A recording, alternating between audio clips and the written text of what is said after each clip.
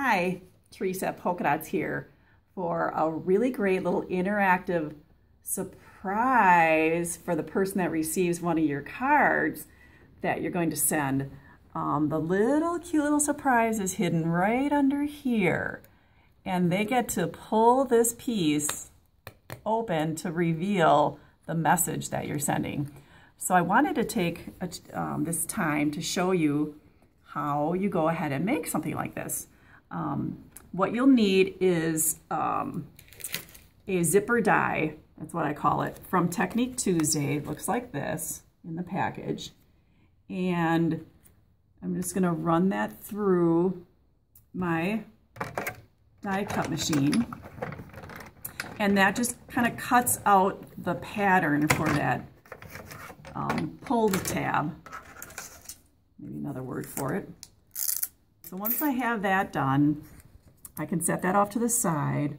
And I'm going to take another piece of paper that coordinates, and it's about the same size. I make it just a tiny bit smaller, only because we're going to be attaching it on top of itself after we stamp, and if it's a little smaller, that helps that process. So Technique Tuesday makes 3 different stamp sets that kind of coordinate with the die. So they're all nice, long, straight little sets or words, and then they have other just little doodaddy things for stamping as well. They even have a Christmas one, so I thought that's really cute for this type of die. So the stamp that I'm using is here.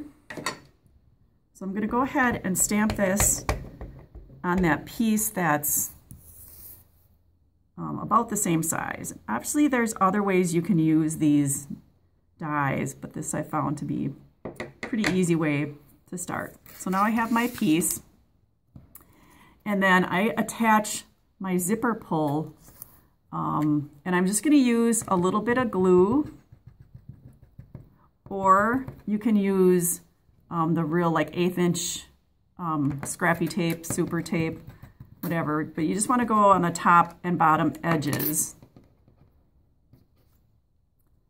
And I'm going to just place that right on top of my saying. Nice thing too about glue is you kind of have a little time to move it into position. And then I'll take the word pull, which is also in the stamp collection. It's a really tiny little word. And I'll just stamp that there. So then what I can do is go ahead and create a background with just some fun paper. I did a little die cut of a balloon. This is some fun little wire you can play with. And then you can just simply attach this on top. And then when they open it up, this is what they'll get. Yay! So just a real fun way to use the new zipper die from Technique Tuesday. So I have these in the store with all 3 different stamp sets. They're pretty fun, kind of addicting.